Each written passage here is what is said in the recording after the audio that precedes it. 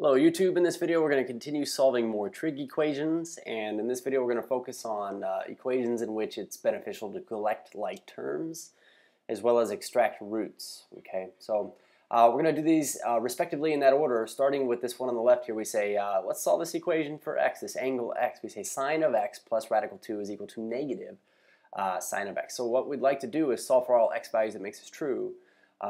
First thing we'd like to do is actually this. When you solve a trig equation, as much as possible you'd like to isolate the trig function itself if you can. So that being said, our primary method of solving this is to collect like terms. That is, we're actually going to take this sign on the right here, we'll just add it to both sides. So sine of x, we'll add a sine of x here as well. And basically what you see is this, we get rid of all the signs on the right hand side of this equation and we're left with two signs on the left-hand side of this equation. So this is, I hate to say it, is a very, very basic trig equation, but let's look at it this way. Before we solve this, we're going to have to isolate the trig function, which means, hey, this radical 2 has to go, and so does this multiple of 2, this factor of 2. So what we'll do is we'll go ahead and subtract radical 2 from both sides, radical 2, radical 2. So we get left with 2 of these signs of x is equal to negative radical 2, and furthermore, we're going to go ahead and divide by 2 on both sides.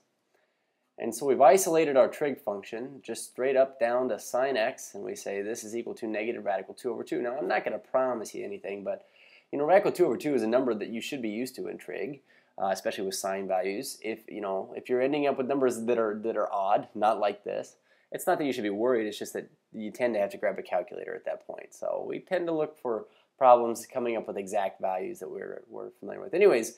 Moving onward, we say, okay, so now that we've got the trig function isolated, we'll undo it. We'll undo it by doing the sine inverse of both sides. So we say sine inverse of the left-hand side is equal to the sine inverse, or the arc sine, of the right-hand side. So our sine inverse and sine cancel out. We're left with x is equal to sine inverse of negative radical 2 over 2. Okay, so here's the deal.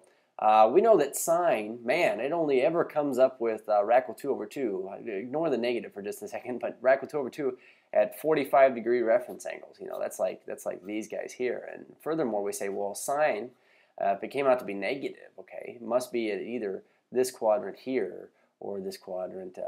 Sorry, that's wrong. That's wrong.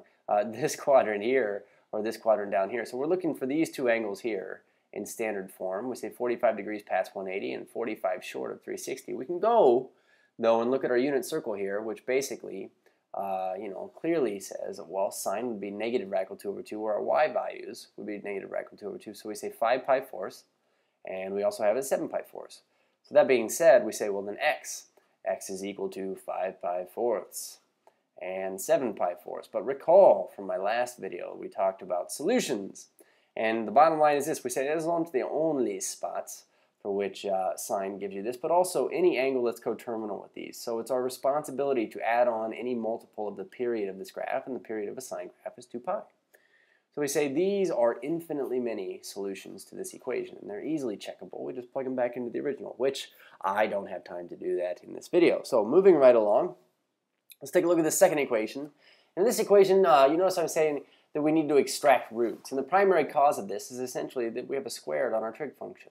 Okay, so I just want you to keep in mind that you would solve this in very much the same way you would solve 3x squared minus 1 is equal to 0. We would isolate the squared base and then use a root to extract it. So in this case, we're going to go ahead and start by adding 1 to both sides. So if we add 1 to both sides, we end up with this remaining equation, 3 tangent squared x equals positive 1. Go ahead and divide both sides by 3. Divide by 3, divide by 3. So we end up with this now. We say tangent squared x is equal to a third. And here's where the extraction of a root comes in. But we say to undo the squared, before we do arctangent, we have to undo this squared right here. So this does it. That does the trick right there. We're left with tangent of x. But this is the important thing. You're left with a radical of a quotient, which is the same thing as a radical of the numerator and the denominator, which is the same thing in this case as plus or minus. That's so important. 1 over radical 3, which after rationalizing this denominator, after rationalizing it, essentially we crank out this plus or minus radical 3 over 3. And so the important things here are these. We say, well, first of all, you got to include this plus or minus. And second of all, radical 3 over 3, again, hey, dealing with tangent here. And that's just, boy, that's just one of the numbers you're used to dealing with exact values. So in order to solve this now, and I would like to clean it up a little bit, but we say, okay, so tangent of x is equal to plus or minus radical 3/3. We're going to undo tangent, we're going to do the arctangent, or tangent inverse of both sides. So we say tangent inverse. These inverse functions cancel. We're left with x. We say, okay, so what angles could we take the tangent of and get radical 3/3? And if you know anything about your unit circle, we say radical 3/3 with tangent values occurs at, say, pi sixth here. But we said, oh, positive or negative radical 3/3. So not just pi 6, but it could be pi 6. It could be actually 5 pi 6. It could be 7 pi 6 or 11 pi 6. So we've got a lot of these in this case. We say, okay, so pi 6th, 5 pi 6th. We also have 7 pi 6 and 11 pi 6th. 11 pi 6th. And of course we have to add on a full period or any multiple of full periods on this graph. And since we're dealing with tangent, of course, we're going to add on just pi n, multiples of pi. And the reason why is because the period of the tangent graph is just pi. With pi n. So this has many, many solutions. But yeah, those are just two quick examples of typical trig functions you see with collecting like terms and extracting roots and listing your answers. Enjoy!